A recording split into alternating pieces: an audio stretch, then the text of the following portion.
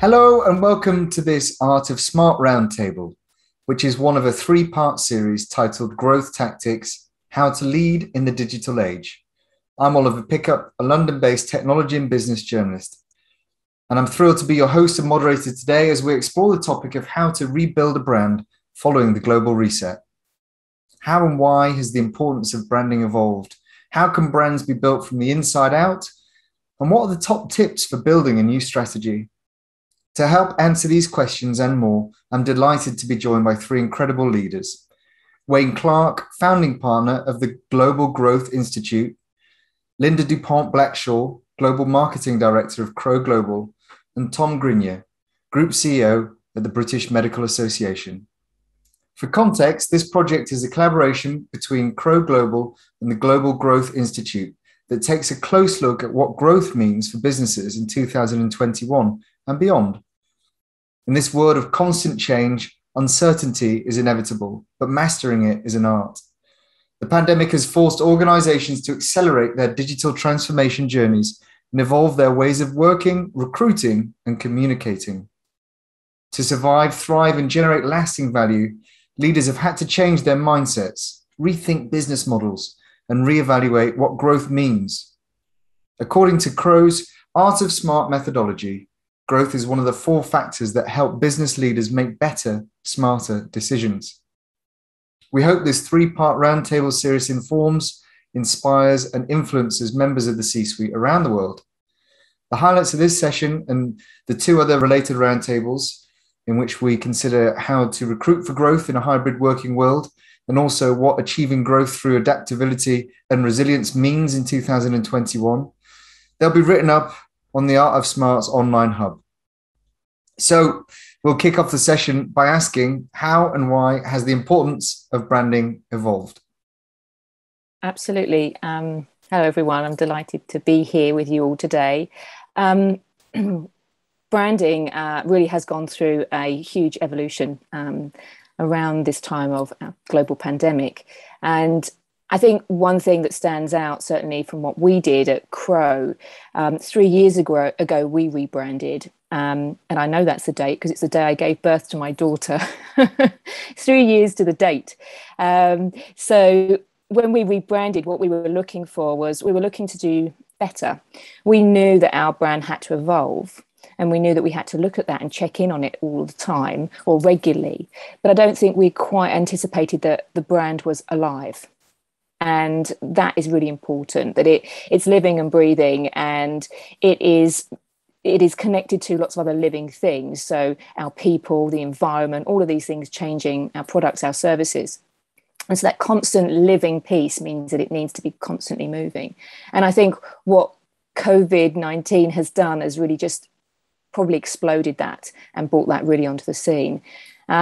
And I think in a time where everybody is uncertain, there is political uncertainty, economic uncertainty, depending on where you're living at the moment in the UK, we've got uncertainty of whether we can get fuel today. There's lots of uncertainty going on in the world. And I think really people are looking for trusted brands. They're looking to pin their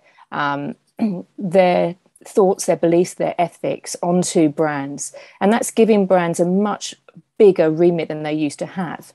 So I think that trust piece has become a really big issue. And I think recognizing that the brand is living and constantly has to evolve and be relevant is key. And I think there's some mishaps that you could really do, that could really sort of scupper that.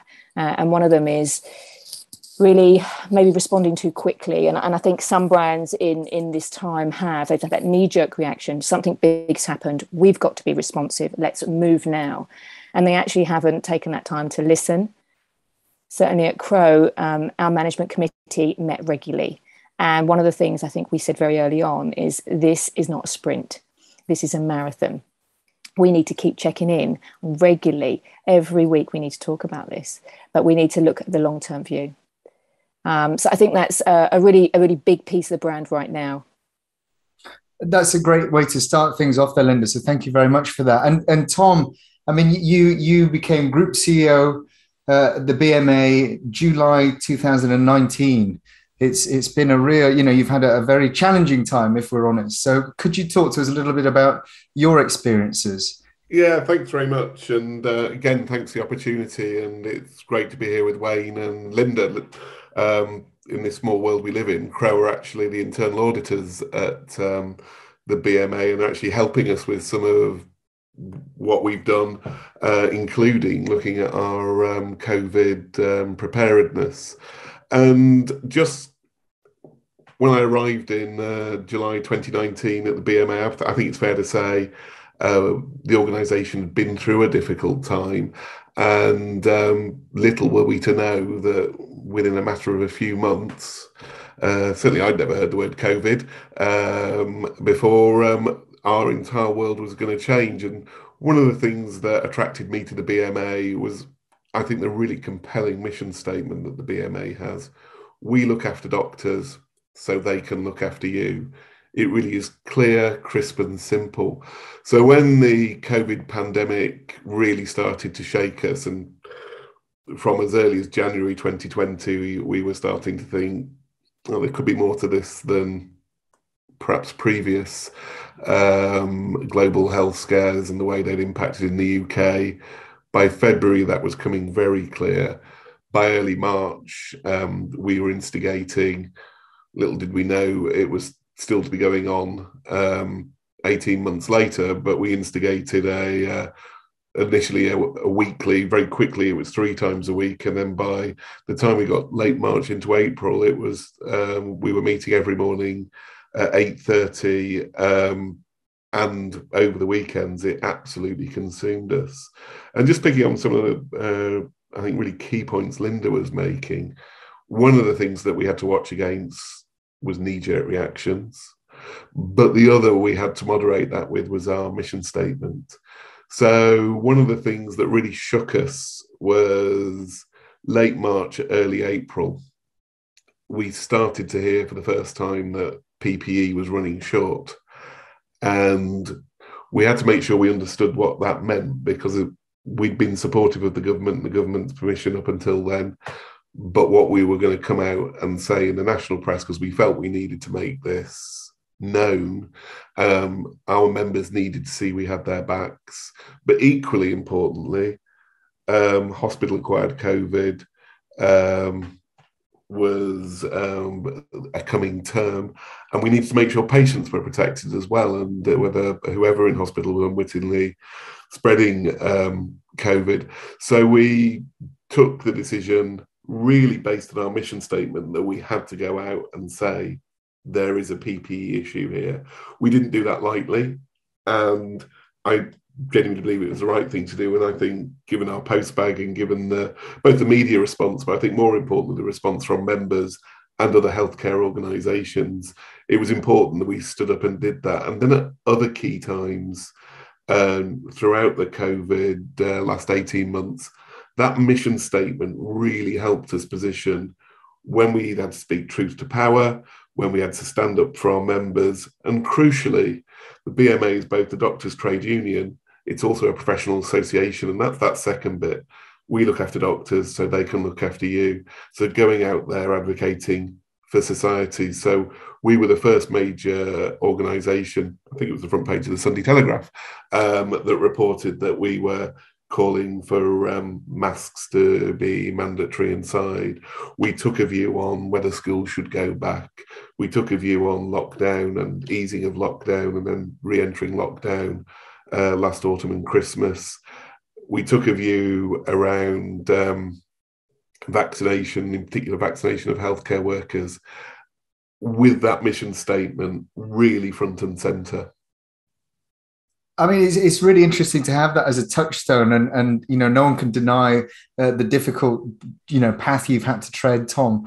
You know, in the last 18 months, in particular, I think, you know, the first 10 doctors were non-white, for example, and you know, given the George Floyd murder, which sparked or really sort of gave momentum to the Black Lives Movement. There's so many political issues now that you know, how I'm just interested, Wayne, perhaps we can bring you in here.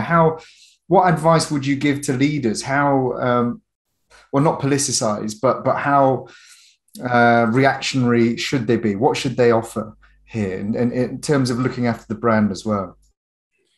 I guess for me, the main thing right now is understand where people are at. And I think that's like a huge issue, right? So I'll give you a very current example, I think, for all of us. Yesterday, I was waiting in line for petrol. I managed to get some actually in North London. It's pretty good. But I'm waiting in line for petrol for an hour. And I was thinking about, there's an organization we work with, and I've just seen them on LinkedIn. They're a big transportation organization. They've just been talking about their new values, right? Which is wonderful. They've got these 4 new values. It's very lovely. And they've got banner stands showing them off and whatnot. And then I was thinking, if I'm sitting there, and I was watching the anger of people in the queue was quite something. It was quite a tense environment to be in.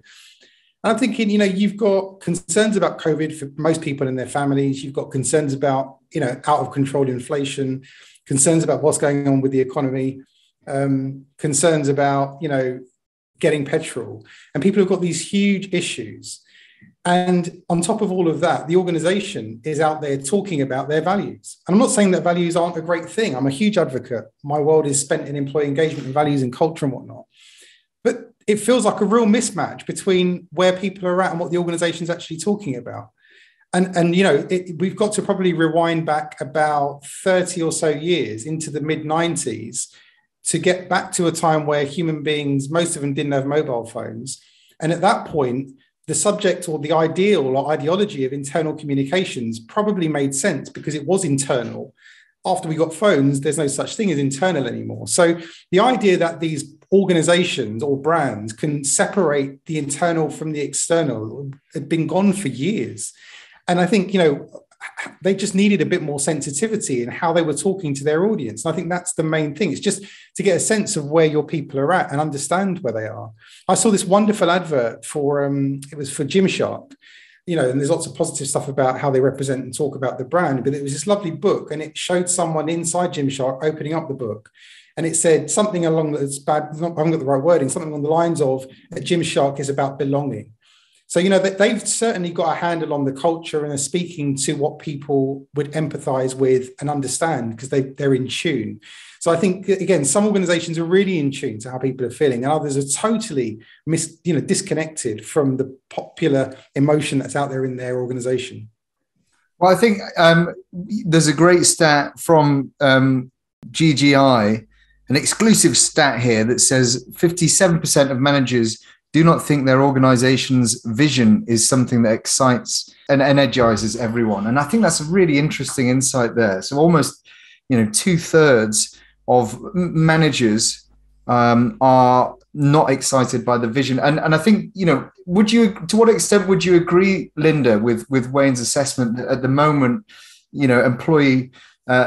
employees are more worried about craving a sense of belonging than values and things like that?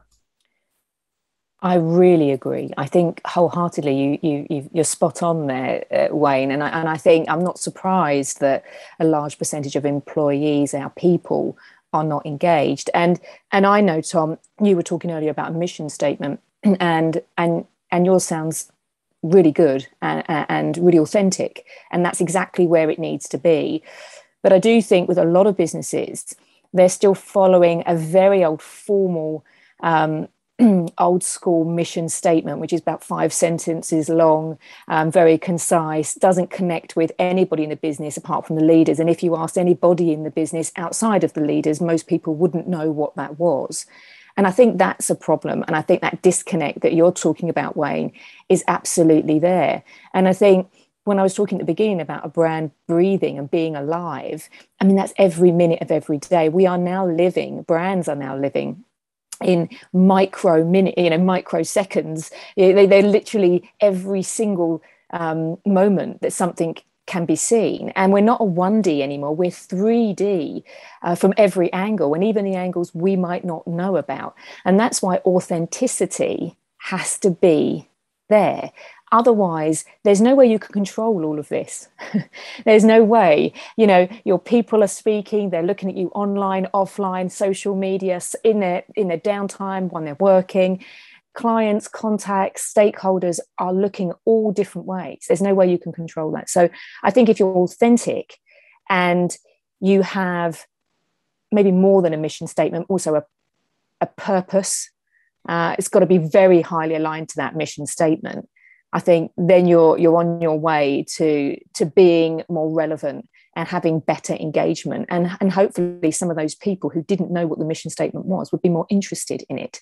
But I think there is a big disconnect. And I think thinking that a mission statement is this piece of paper that is sat with a board that people read is wrong. And it has to be, Tom talked about when they were making decisions, they were going back to that because it's authentic and it's anchoring them. And anchoring right now is really important.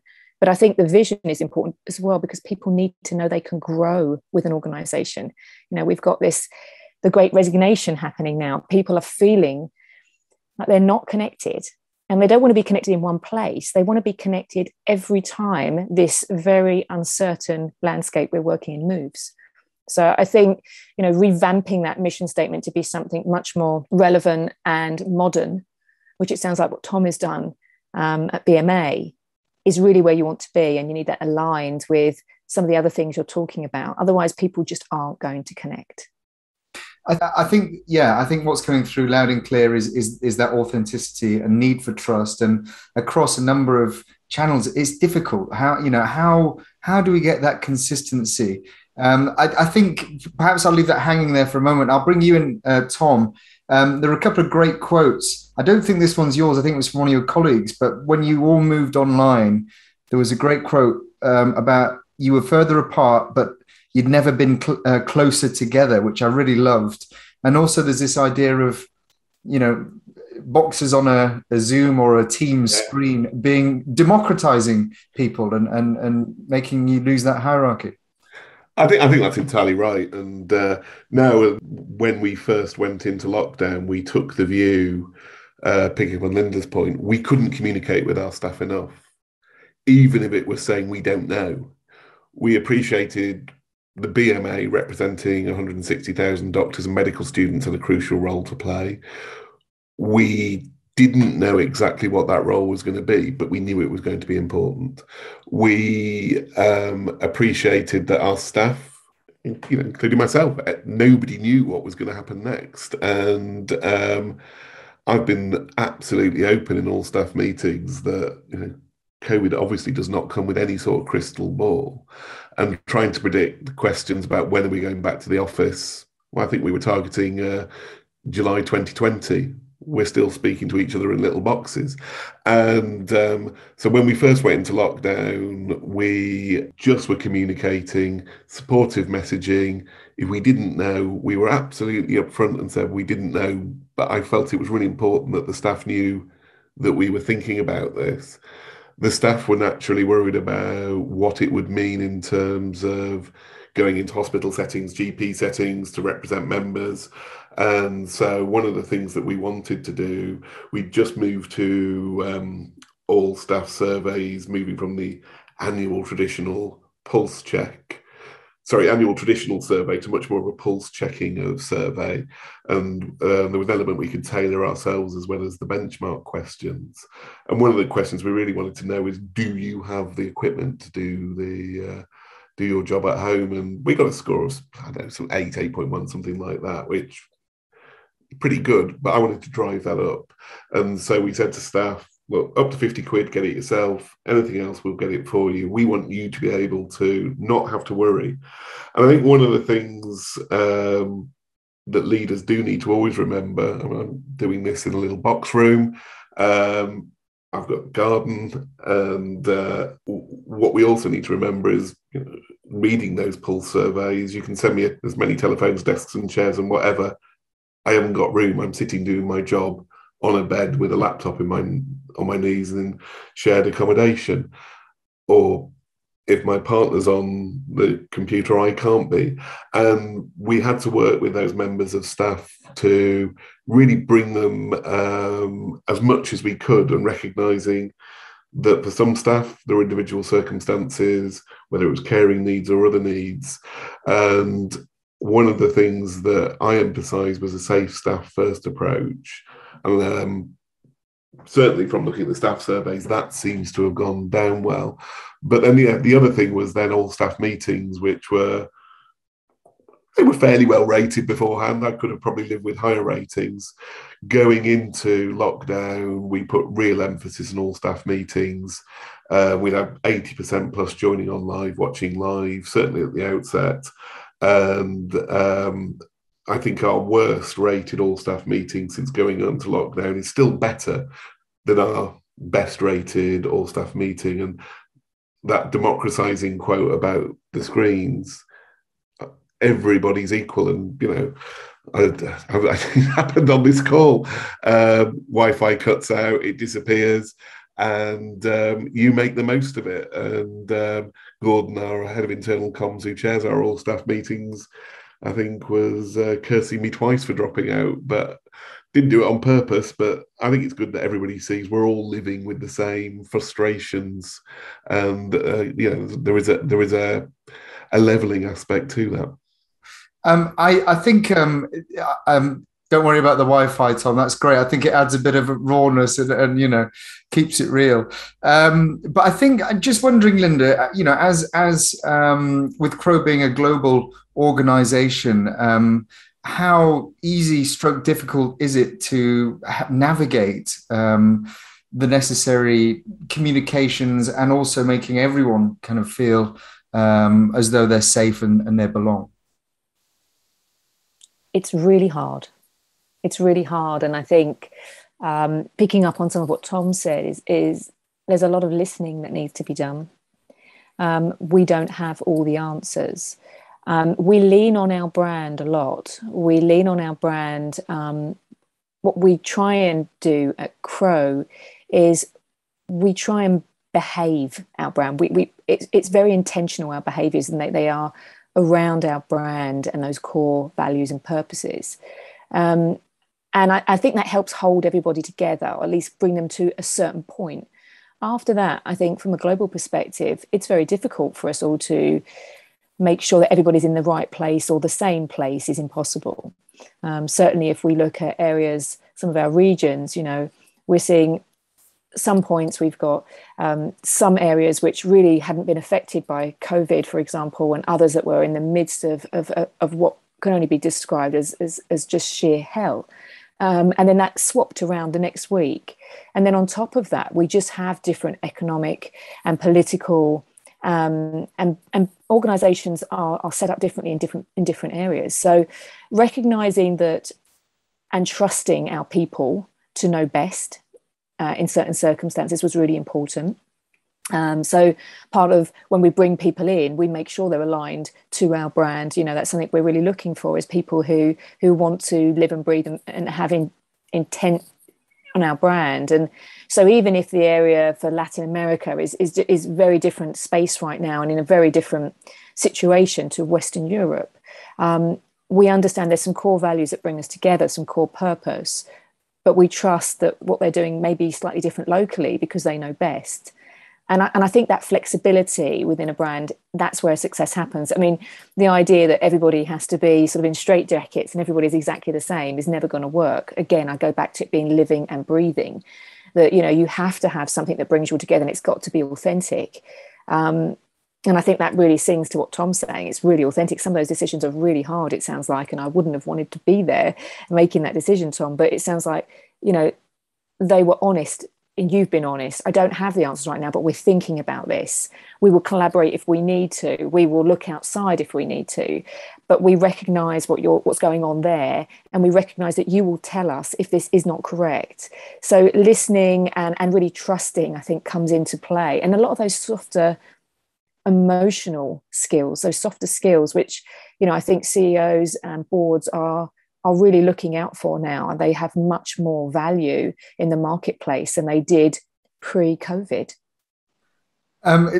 Fantastic points, Lynda. I'm just wondering, Wayne, if in the last 18 months or so, have there been more people focused on their personal brands, and to what extent have businesses leveraged that? I mean, I saw it. I think it's accelerated. So COVID's definitely been an accelerant of that. I think before COVID, I saw the trend start to shift massively. And I'm from a world where I spent the first 12 years of my career working for accountancy firms. So sort of drummed into all the time is client confidentiality and, be very careful what you say and whatnot. So every time I go out and do like a client visit, I'll go on, I'll do something on LinkedIn afterwards. I'll make a short video and saying, oh, I've just been at this great manufacturing company today and you should see what they're doing. It's amazing stuff. And then what will happen is about 2 hours after, I'll get like the CEO of that company go on to my LinkedIn post and say, Wayne, it was great to have you today. I thought I was trying to keep you secret. Then I realized, of course, you don't want the secrecy because you want the attention. Everyone does. And that's partly, let's be honest, it's partly about the organizational brand and it's partly about the individual brand. I think everyone's become more consciously aware of their own brand. And obviously you're in a world where, not to stray into the digital currency space, but Bitcoin in its ultimate sort of definition is about personal sovereignty of wealth. It's the opportunity for individuals to own their wealth in a way that's non-confiscatable. And there's a big thing around that I think is a parallel around brand. One interesting thing I saw at the Met Gala, not that I was there, of course, but watching it on TV, was quite interesting, was you got these huge stars that are, attracting a lot of attention from the organized paparazzi press.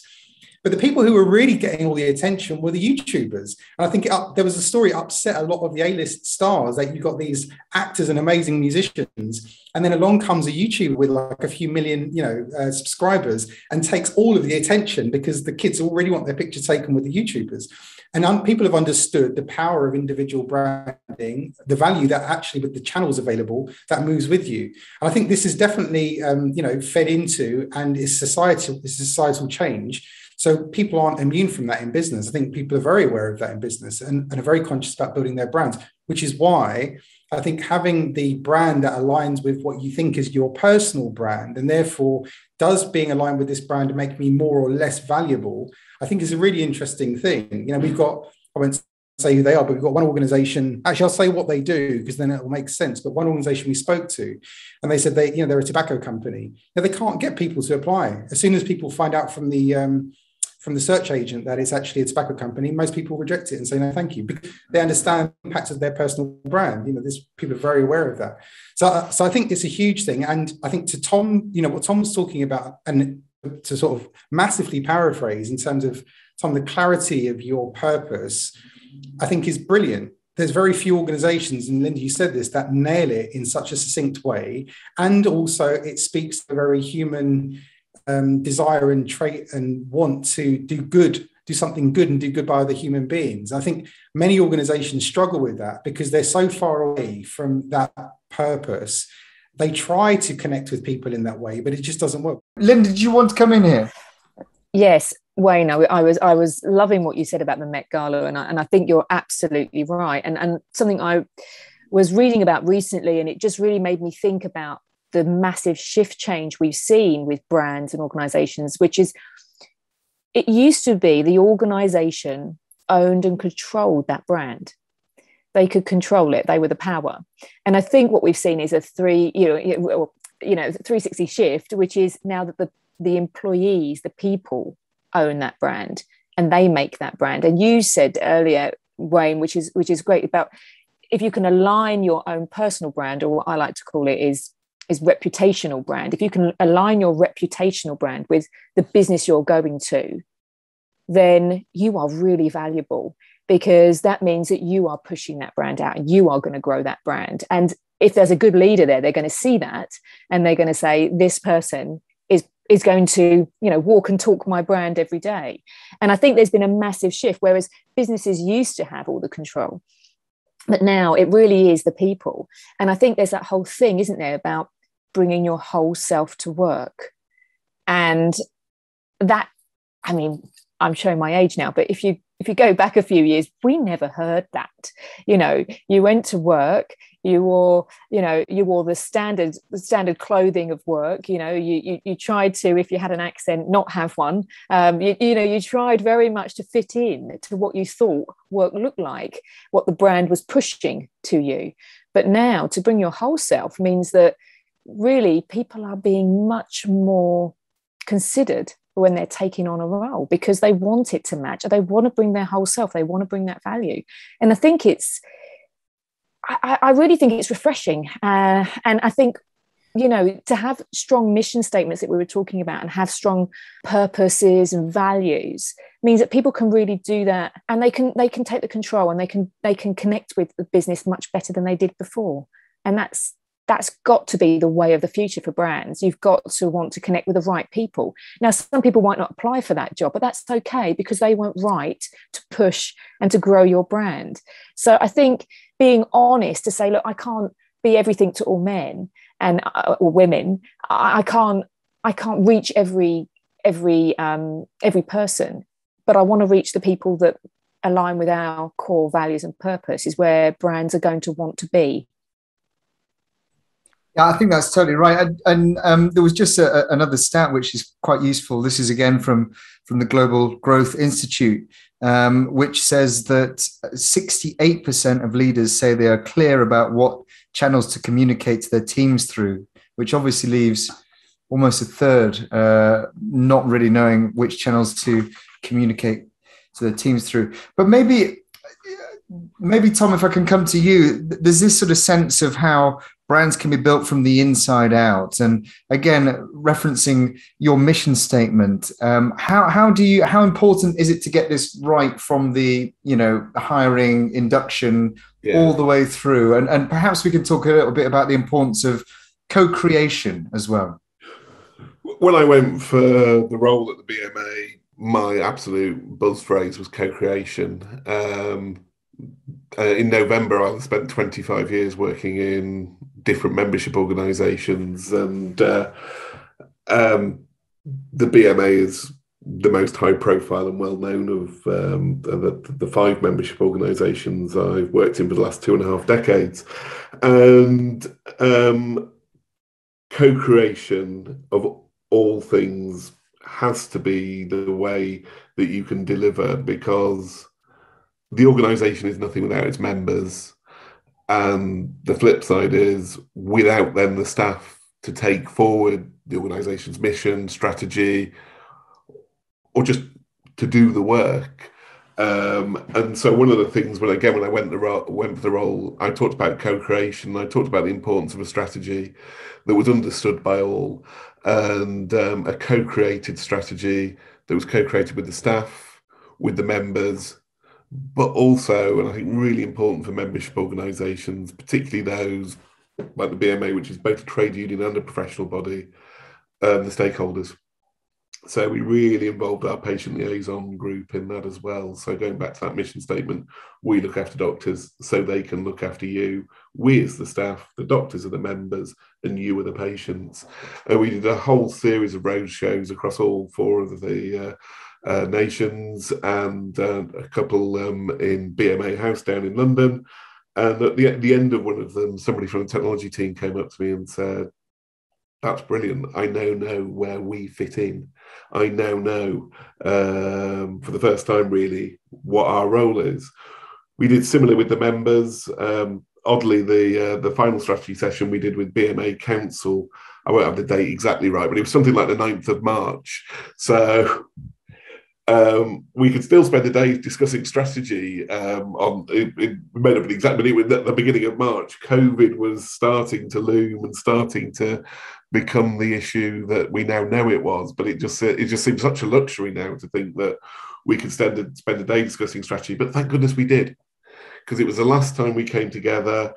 And then the final part was making sure that the patient voice was absolutely at the centre of that as well. Because if that professional activity piece is to mean anything, and that second half of the mission statement about looking after you, you've got to involve your stakeholders. So we've come up with a strategy that's got 4, I think, really strong pillars. One is an engaged membership.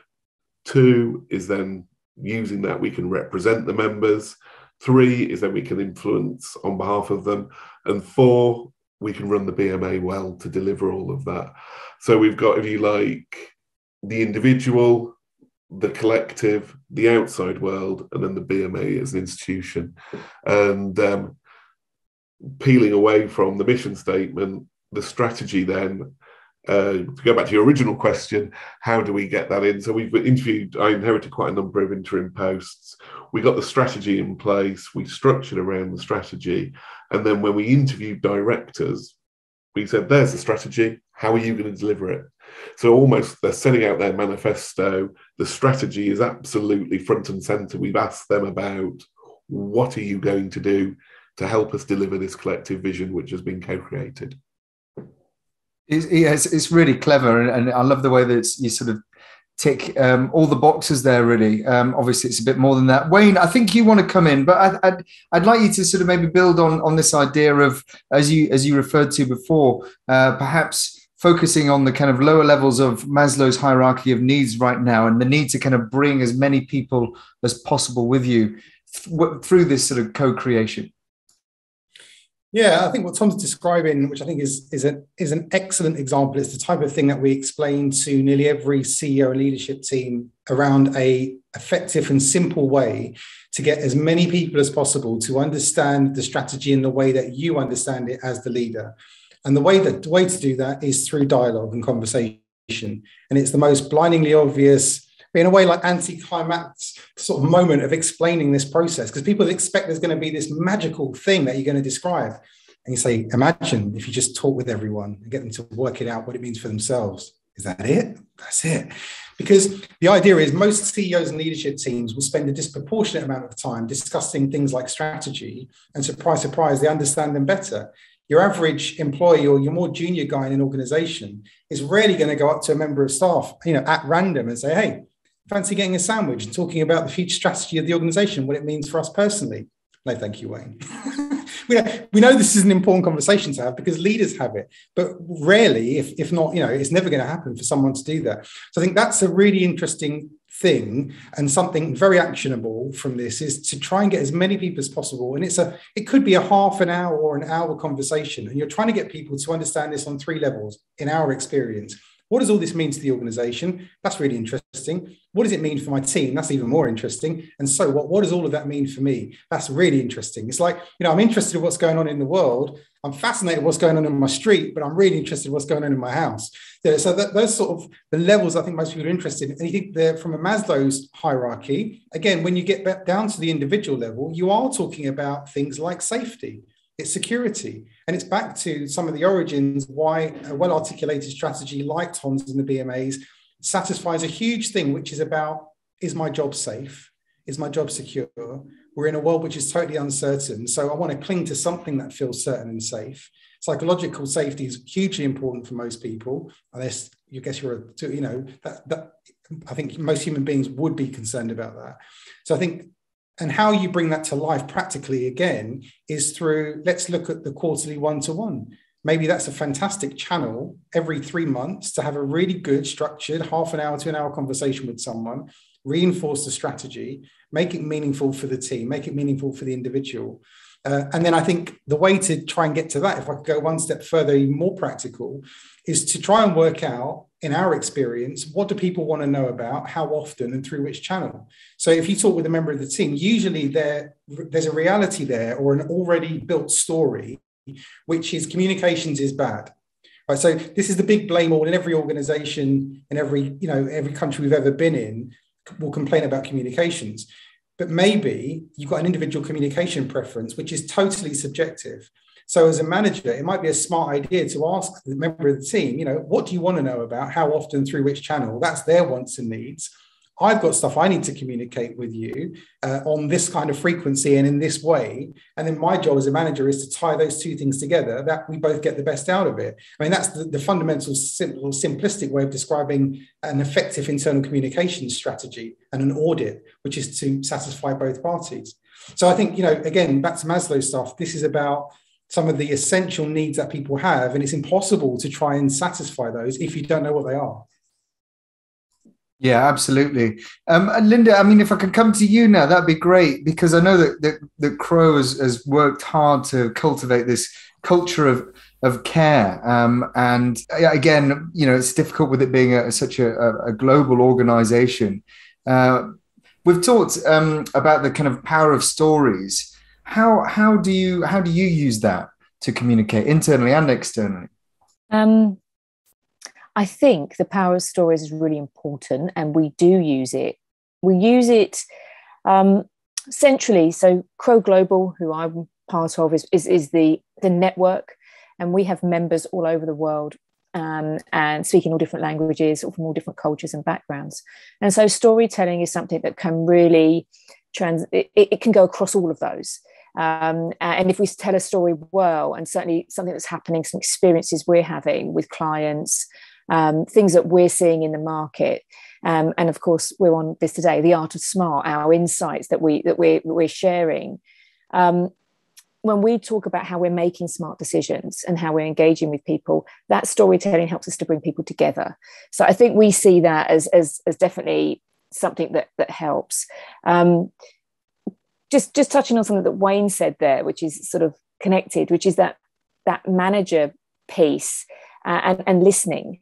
And one of the ways to connect is to use that really valuable resource of managers, which is, from my experience in many businesses and organizations, underutilized. And they really are the conductor of connecting up all of these different parts.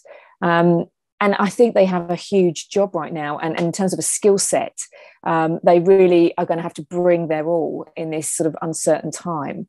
And when we're telling that story, they are that linchpin really to connect us to everybody else, because it is great to have that one-to-one all the time, but that one leader or maybe two can't always get out to everybody around the whole world. And so that's where we rely on those managers to get that narrative and to bring that through.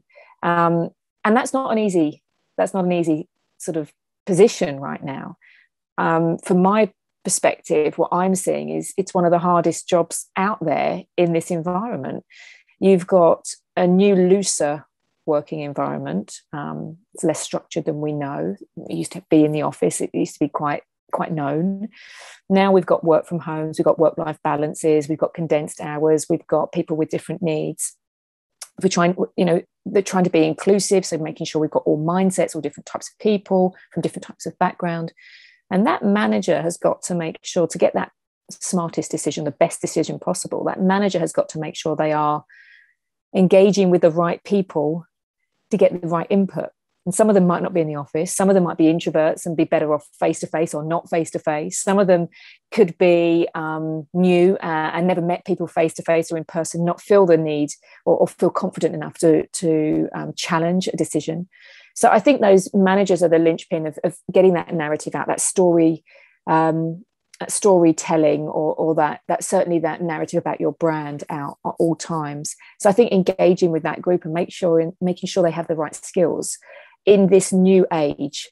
They may have had the right skills 2 years ago, but I think investing in those people right now is really where it's at. And of course, Wayne is going to be able to sort of develop on that. But I think that really is kind of your magic spot, your managers. I really like that. I really like how you've identified that, Lynda, and I think Wayne probably will be able to help us out here. There was another stat that is perfect for now, another one from GGI, that says just over a third, 36% of managers often step back and look for improvements in their team. So there's a massive opportunity cost here. There is a sense that perhaps managers, they were overworked before, but certainly now as we step into the hybrid world, they do need to be, invested in, as Lynda said, and given more responsibility, because they have, a heck of a job here. Wayne, what would you say to that? Well, I think one of the lowest scoring questions we see in nearly every organizational survey, and they will differ in how they're worded, is a question which says, I've got skills that the organization could use but doesn't. It's a commonly used question in many surveys. And you're looking at how many people essentially feel underutilized.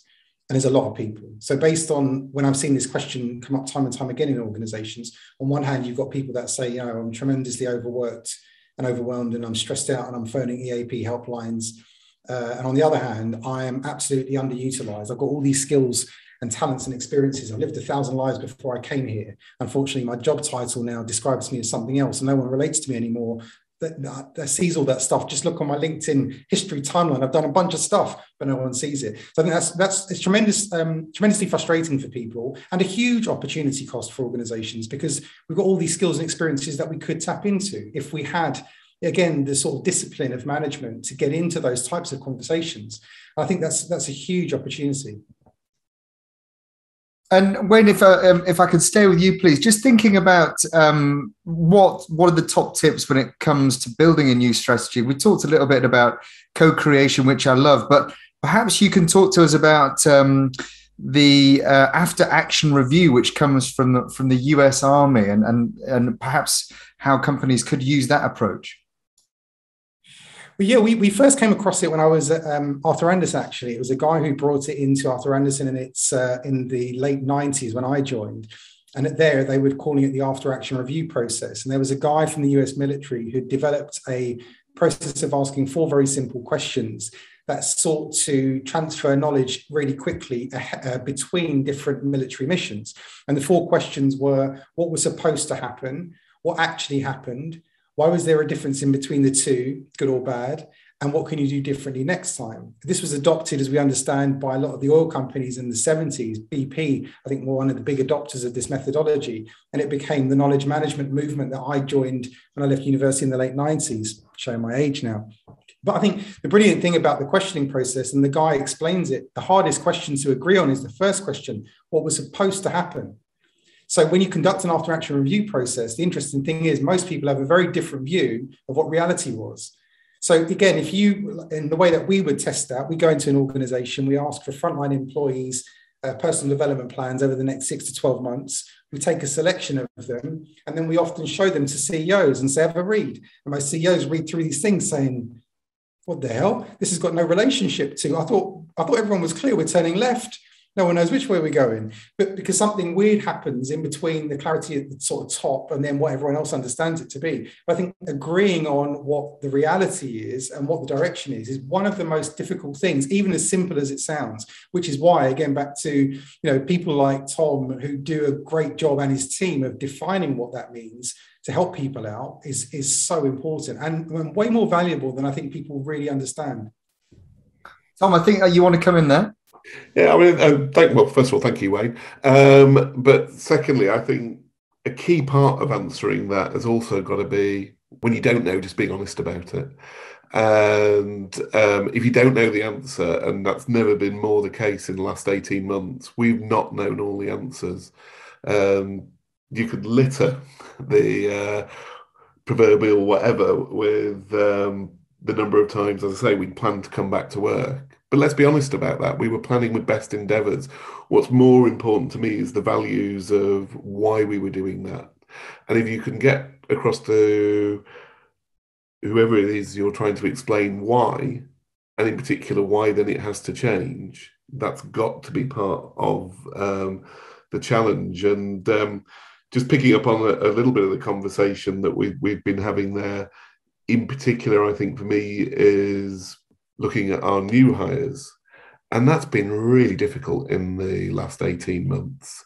I had an executive assistant start at my office on the 23rd of March. I met her on her first day, and then we were all locked up in our homes for the best part of the next 2 months. How do you build that working relationship when it's and her key role within the BMA with the senior leadership team and just making the top of the organisation work? And I think it's about being really open about what you're trying to achieve. I did an induction meeting with new staff last week. I absolutely try and prioritise those, and I put the mission statement and the strategy and quite a lot of what we discussed on this call absolutely at the mission statement, at the induction session, because I think staff need to understand the organisation they've joined as quickly as possible. And one of the stats in the pulse surveys that we've been looking at, which we can break down by length of service, is actually seeing that the new joiners are in some ways even more engaged. And it goes back to your point, Wayne, earlier. What's this organisation I've joined? And wow, what a time to join it. And not just because it's a BMA and, we've been at the centre of quite a lot of things. What a time to join any organisation. And I think one of the things that does worry me is making sure that those staff grow as the organisation goes on. So that's why they put great importance on team meetings, put great importance on the intranet, because one of the things I think we're all really missing are the corridor conversations, the stop and chats, the water cooler moments, as they were called. And it's those little incidental conversations. So one of the other things that we've tried to do is just make a bit of time at the beginning or end of meetings, just have that chit chat. It's not the same as sitting next to somebody and saying, what about this? Or did you see that? Or whatever. But again, I think really important. Absolutely right. I mean, that emotional intelligence is something that arguably is lacking in a number. You can't kind of teach it, I don't think, but this is what managers need now more than ever. There was another acronym from the US Army that I had to mention here because I thought it was relevant, called VUCA. I don't know if you know this one, but it stands for volatility, uncertainty, complexity, and ambiguity. And that's kind of what we're, the age we're in now. So Lynda, perhaps I can come to you now. What advice would you give to businesses, perhaps, smaller businesses who are looking to rebrand or brand? How important are, true experts here? I think that would be my top tip. I think what we've seen through this uncertain time is that stakeholders, particularly those in the C-suite, are valuing marketing, brand professionals more. They see the value. Everybody had to switch to digital, whether they were there or not, very quickly. And let's be clear, digital marketing, digital brand is a science now. Look at SEO. This is data driven.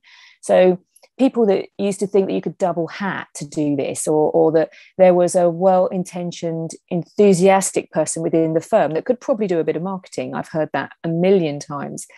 I see less of that and I hear less of that now.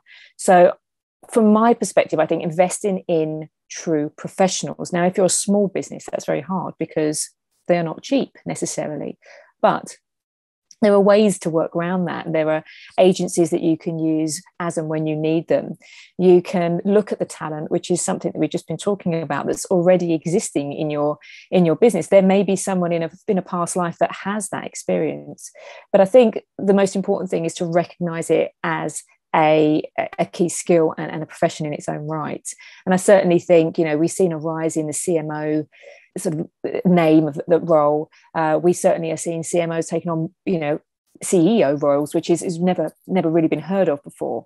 Certainly in our space, in accountancy, we're seeing some of our competitors, partners who are not client facing, but actually are your brand people, your marketing people, are being made into partners. So there's definitely recognition that these people are valuable to the growth of the firm. And I think that's really important. Double hatting doesn't generally work. And however small you are, there are some really great people coming through. They may be interns, they may be people who are taking a year out on their degree. There are different ways that you can gain that talent, but certainly look for talent around brand and marketing, and don't double hat with an enthusiast, would be my top tip. That's really, really great advice there. We're nearly out of time, but Wayne, maybe I can come to you to almost sort of wrap us up and try and answer the question, bearing in mind where the title is The Global Reset, How to Rebuild a Brand. What will successful businesses in 5 years look like? What a question. Well, I guess they'll be in existence. That's the first sign of success. You survive the madness of what we're going through. We say to a lot of small companies, if you're still around now, post March 2020, you've done pretty great, actually. It's a win, regarded it as a big win, because lots of businesses don't exist anymore, right? So I think the transparency has been huge over the last few years. If you were in the hospitality sector, for example, and not just hospitality, every organization is reviewed and talked about publicly all the time. So there is nothing much you can hide away from people. Transparency is key, and which is why authentic brands and authentic stories become more and more powerful.